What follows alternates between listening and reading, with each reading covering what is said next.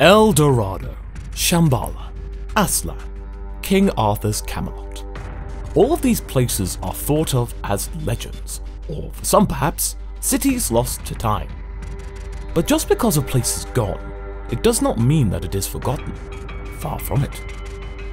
If these and other missing locales were in some yet to be discovered lost and found dimension, then the City of Atlantis would be front and center. The Atlantean legend first told by Plato conjures images of underwater ruins and an island paradise. Everyone knows it, many have sought it, and to this day, despite lots of debunkings, some even believe they have found it. So, just what was the City of Atlantis? A fantasy, a reality, or an alchemy of both? Either way, we'll bring the city to life for you today with our animation, and show you just what Atlantis may have been like. Atlantis, an animated journey. To understand Plato's Atlantis, we first must know the man himself. He was a student of Socrates, and later, a teacher to Aristotle. But first and foremost, he was a philosopher. Plato was famous for his metaphors, in particular, the allegory of the cave. The meaning of it is too much to explain here, but the general idea is that you should learn to think for yourself. Another story by Plato many believe was written in allegory was that of Atlantis.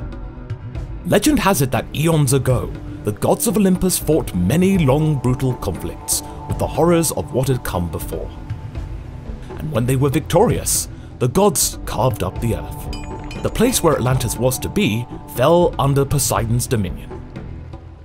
It is said the ocean god fell in love with a woman, and that together they had 5 sets of twin male sons with her, but we'll talk more about them later. But it is believed Poseidon laid the foundations for Atlantis as a place to protect his young and their mother. And to do that, legend has it, Poseidon used his divine trident. That weapon is something very important for the Atlantean tale. The Trident of Poseidon is said to have been fashioned by 3 Cyclopes. The trio of one-eyed monsters made the weapon to help the ocean god in a most difficult of quests. Poseidon, along with Zeus and Hades, were to do battle with the giants. And do battle they did. The fight between Poseidon and the giant Polyphetes shook the world. The Olympian is said to have used the trident to gain the upper hand against his foe, and crush Polyphetes underneath an island. However, the trident wasn't only used for battle alone. No, it was also used to manufacture entire places and bodies of water. Legend has it that the entire island of Delos was created from a single thrust of the trident, but that wasn't the only place it was used to make. The ocean god himself is said to have made Atlantis. Legend has it, Poseidon made a palace for his family from a mountain. The ocean god then used the land to make natural aquatic defenses in the form of 3 moats that encircled the palace. It is said that these bodies of water and the land between them were each larger yet proportionate to the other. Poseidon had laid the foundations, and the Atlanteans then made Atlantis. Over time they are believed to have crafted links to the ocean, tunnels, interconnecting bridges, and walkways. According to the legend, the Atlanteans also erected great walls around each ring of the city. At the center of the city, the Atlanteans built a silver temple to Poseidon, surrounded by a wall of gold. Atlantis prospered. The land was fertile and rich in rare minerals and home to an impressive military force, an island confederacy, led by Poseidon's 10 sons. These men were all kings of Atlantis. The first, according to Plato, was a man named Atlas. Indeed, the place took its name from him. Atlantis translates to Island of Atlas after all. The other sons were given different islands to rule, but just who Atlas was is a matter of conjecture. Plato tells us that Atlas was the son of Poseidon and a mortal. However, others claim he was more than that he was the Atlas of legend, the Titan Colossus condemned by Zeus to support the heavens, but but whether he ruled Atlantis is a matter for another time. The kings ruled Atlantis as an island confederacy. They met every 5 and 6 years respectively, as a tribute to even and odd numbers. During these gatherings, they would discuss affairs of state and policy. Each was bound collectively to defend the other, and to never attack or usurp one another, at least not without the majority of the king's consent. However, the Atlanteans and their time in the sun was not to last. The story goes that Atlantis and Athens were at war. Atlantis was power mad and wanted more, but Athens would defeat them. See, the gods of Olympus despised what Atlantis had become and punished them for it. And soon their land was overrun by flooding and earthquakes, becoming lost to the ocean for all of time. Plato was told of the Atlantean legend by the Greek statesman Solon. He is said to have heard of Atlantis during his travels to Egypt. There, a priest named Sonkis told Solon of the rise and fall of the Atlantean Empire. But whether the Egyptian's tale was fiction or truth is not known. Plato and other accounts put Atlantis somewhere in the Mediterranean Sea, near the Strait of Gibraltar. It is described as a mountainous island paradise, the size of ancient Libya and Asia Minor combined. The city proper is thought to have been well protected at the center of the island. Some reckon it has been found in Africa, in a place that is said to ring true with Plato's description of the lost city.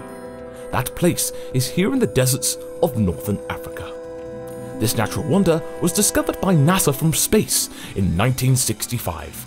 It's called the richat structure, but is also known as the Eye of the Sahara. Much of the following is not based on actual scientific research, but claims of several reports. Atlantis was believed to exist in the Strait of Gibraltar. The Eye of the Sahara in northern Mauritania is regionally close to that locale. Several reports note that Plato's description of Atlantis lines up with the Eye of the Sahara. So, was this place Atlantis? Most academics agree that Plato's description and the story of Atlantis was just that, a story. But let's consider the notion that it was, that the Eye of the Sahara was where people lived. Well, going by Plato's original description, Atlantis was said to have existed several millennia before his time, 10,000 years in fact. So surely there would have been some evidence of people living there, right? Well, there is, but it isn't the mythical Atlanteans. Archaeologists have in the past discovered Orkelian artifacts in the structure. These come from hundreds of thousands of years ago.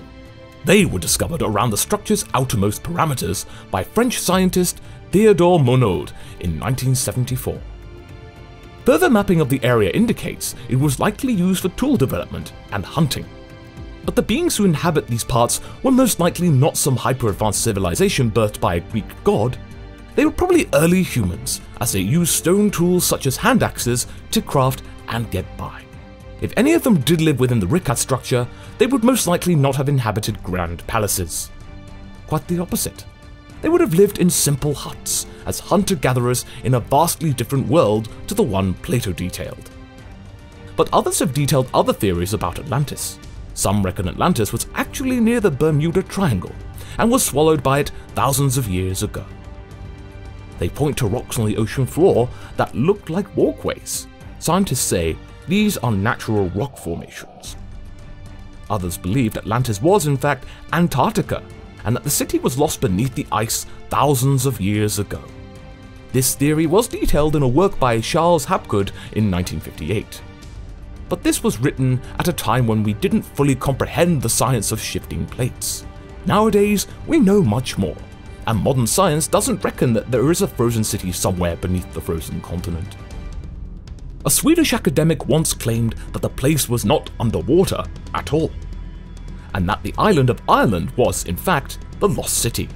Not only that, but the island's geography was believed to have matched Plato's description, and some of the island's tombs were connected to Atlantean temples of Poseidon in this theory. Other theories note that it may have been in the Black Sea, or that Plato was simply discussing the Minoan culture. So just what was Atlantis? Well, for now, most of the evidence points to it being just a story by Plato, a myth concocted from his imagination, a legend to demonstrate the superiority of Athens above even the most advanced of civilizations. A fable from thousands of years before his time, and his time was more than 2 millennia ago. What we do know is that the story has captured the hearts and minds of men and women for thousands of years, and it will continue to do so. But if there's anything to take away from Plato's story of Atlantis, it is caution. The Atlanteans became a hyper-advanced civilization and wealthy empire. Yet, despite all they had, they wanted more. Their kindness turned to greed. Or in other words, the path beyond the power zenith leads to nowhere but oblivion, divine or otherwise. Was Atlantis real? And if it was, where do you think it was located? Is there something we missed? Are ancient civilizations beyond the understanding of current science? Write us a comment and tell us below. Also, check out our series on the scary predictions of Nostradamus.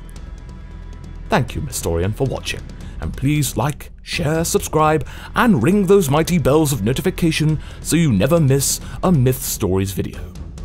You all know YouTubers say this, but it really helps the channel. But as always, this isn't goodbye. This is just until the next mythical video.